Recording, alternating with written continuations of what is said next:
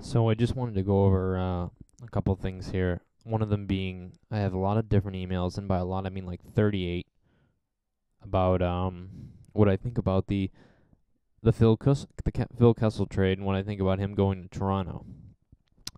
And as a Bruins fan, being it early in the season like it is, I have one word that I think sums up how I feel about the Phil Kessel ending up in Toronto. Actually, I have two things. And the way I feel about it is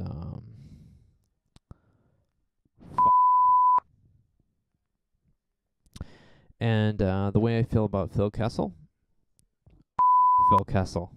Okay? That's how I feel about him. Spoiled brat wants to go to Toronto and lose and score some goals. Fine, let him. Fuck him. Who cares? We don't need him now. When you look at it on paper before you hear what went on, you think the Bruins, just lost out on a great talent and they're going to be hurting next year.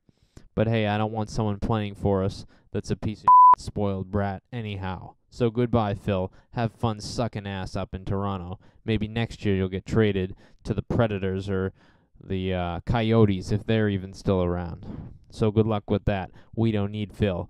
Phil. So I guess there's just one thing to do, Phil. When you get up there to Toronto, make sure you make your one best friend, because I'm sure there's only one person who's going to end up liking you. Take your one favorite hockey stick, your one favorite pair of skates, your one favorite hockey bag, your one favorite cup that goes on your penis to protect your one favorite testicle, and kiss Boston's ass, because you're never going to go anywhere.